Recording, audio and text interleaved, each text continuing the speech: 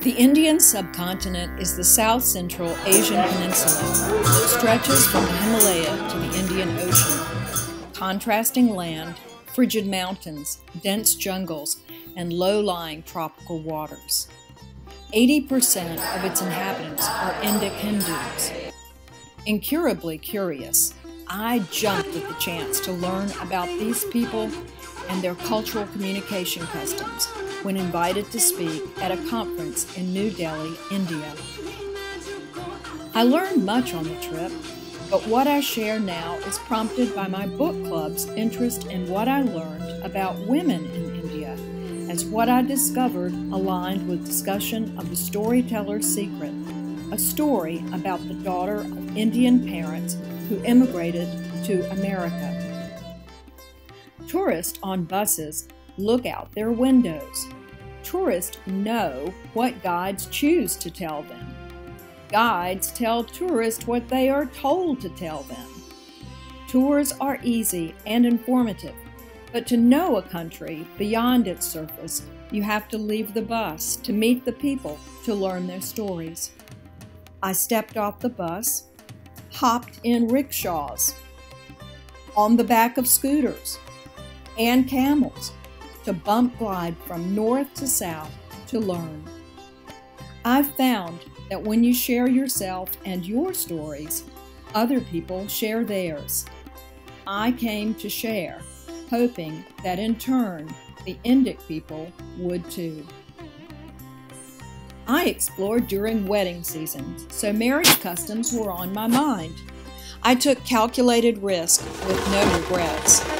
Once I was in a rickshaw when I heard in the distance the blaring of music.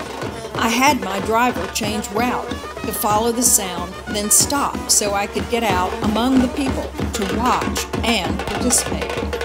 People danced in the middle of the street. I did too as I gyrated in and out of the crowd, admiring rich-colored clothing embellished with embroidery, pearls, and stones. Mysterious cultural excitement consumed me. I wanted to understand. At the conference where I was invited to speak, several women explained to me over meals and in-between sessions. Arranged marriages, matchmaking through newspaper classified ads, and horror of horrors, bride burning. The start of marriage is a celebration, but all marriages do not end celebrated. The value of a bride to a groom and his family is twofold: her domestic contributions and as a source of money through an expected dowry. Dowries are outlawed, but dowries are a traditional custom expected by everyone. Traditions die hard. India is a poor country. According to the World Population Review in 2020, the median income is $3,168. Parents do not have the money to pay dowries. When parents don't pay dowries or don't pay enough money, brides are burned. A bride is burned every 90 minutes on the subcontinent. Approximately 8,000 women die each year to dowry deaths, usually from intentional kitchen fires, often hot grease thrown on the bride by the mother-in-law. If the bride lives, she is often permanently disfigured, and because neither her husband nor her family want or can afford her, she becomes a beggar. This is India's dirty little secret. A female baby is bad luck. Not just girls born on nights of a full moon. Girls are a financial burden and liability because they are not strong enough for hard labor. Most have limited education. The groom's family expects a dowry because they will assume financial responsibility for her. Boy babies are the prize. They provide labor and get more education. Historically, couples on the subcontinent have turned to abortion when they learn the sex of a female fetus. To prevent this, the government outlawed abortion, but couples that can afford to travel go to countries where abortions are legal. The poor, who cannot afford to travel, turn to female infanticide. India is changing with education and exposure to progressive areas of the world where women are valued. Education is the biggest hope for Indic women, but because many schools lack bathrooms, most girls drop out of school when they begin menstruation. Melinda and Bill Gates are giving money to build bathrooms in hopes that girls will remain longer in school. The government launched the Pink Police to help with the security of women and children because male police officers turn blind eyes to the problems of women. The marquee sign at my hotel read, "Invites you all." Sounded Southern to me. Not sure they meant it, but when I opened the curtains from my room that overlooked the pool and saw an interesting gathering with music, I decided to accept. The attire was dressy, so I threw on a dress. I walked in under a magical canopy of foliage and lights and struck up a conversation with a man who turned out to be the groom's uncle.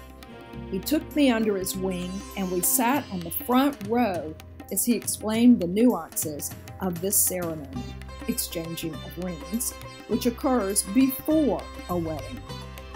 300 guests were invited. 600 will attend the wedding. The couple's parents had met to arrange the wedding, but this was the first time the bride and groom met. The bride is a lawyer, the groom a scientist working in Australia. The ceremony was long. Many gifts were exchanged between families, in addition to the couple's rings. After the ceremony, everyone was invited into a hotel ballroom to a traditional Indian dinner. We ate with our hands.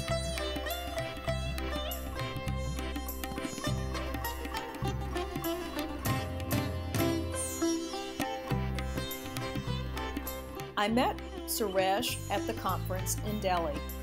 He knew I planned to visit his city Chennai in southern India during my travels and invited me while I was at the conference to join him for dinner with his family. Chennai is the birthplace of the civil rights activist and biologist mother of newly elected American Vice President Kamala Harris. Suresh, a German teacher full of positive energy, is devoted to his only child, a daughter. His home included a typical Hindu home shrine with images that help Hindus focus on different aspects of Hindu gods.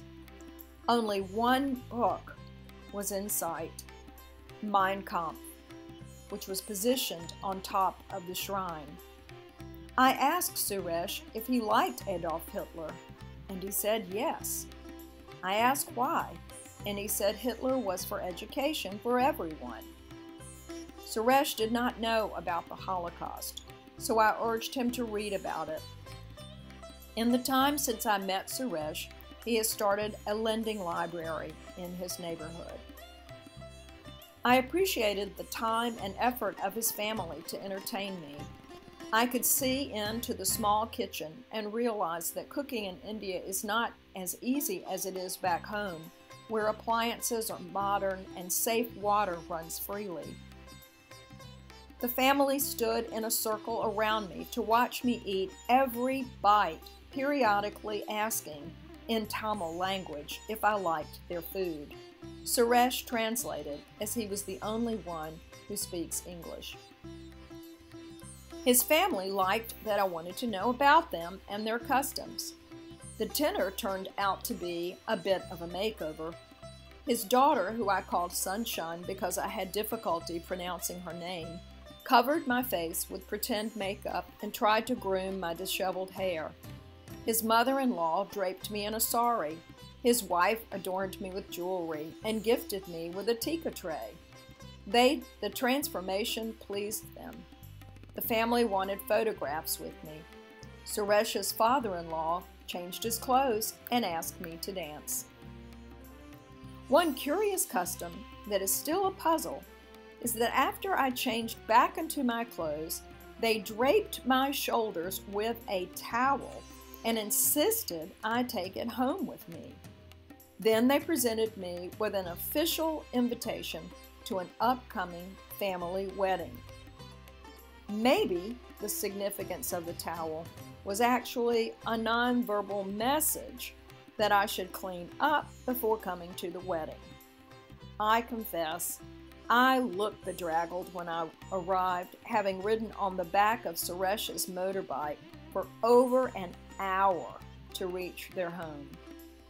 I wish I could have stayed for the wedding. Perhaps one day I'll return to dance at Sunshine's wedding. Hello, my name is Bharti Naik and I'm from a small town of India, Vadodara, Gujarat. And why I'm mentioning this is because yesterday I attended Jane's session, and that's where when she started her introduction, she talked about that she's from a very small town. And that where it really admired that, oh, if she can speak at a global level and talking about and she feeling proud of that she's from a small town, I felt and I realized that yes, I can also be proud of my city, my place from where I am, and the kind of rich heritage, the rich values that I bring in. And the another thing that I liked about Jane's session was the kind of examples she was giving, which were so practical, and the stories that she was building in the session that actually helped me to connect with my stories, my life, and bring in a lot of learnings in that. So thank you so much, Jane, for this. I really look forward to more of such sessions with you. Thank you. Hello friends, my name is Kumar Achanta. I am from India, Hyderabad. I have heard Jane Height McMurray at New Delhi, India, and she is an amazing speaker. She holds the audience on her palms and she can connect with audience so easily. I just loved her presentations. She was phenomenal. Somehow I totally connected with her when she was giving the presentations, and what a beautiful presentation she had.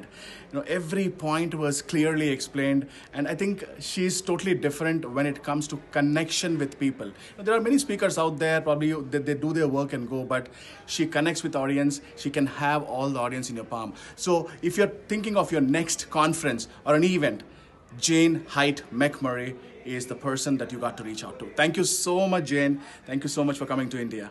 My pleasure. Bye-bye. Bye-bye.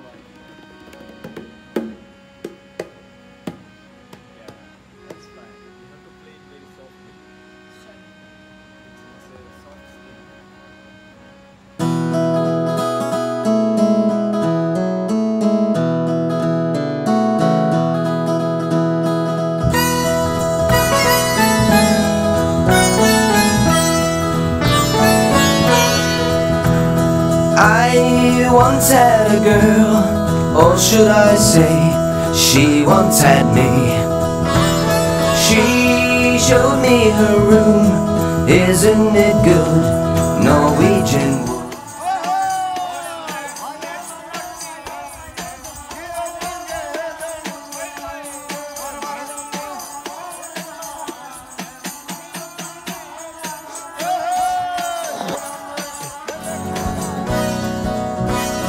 I sat on a rug, biding my time, drinking her wine. We talked until 2, and then she said, it's time for bed.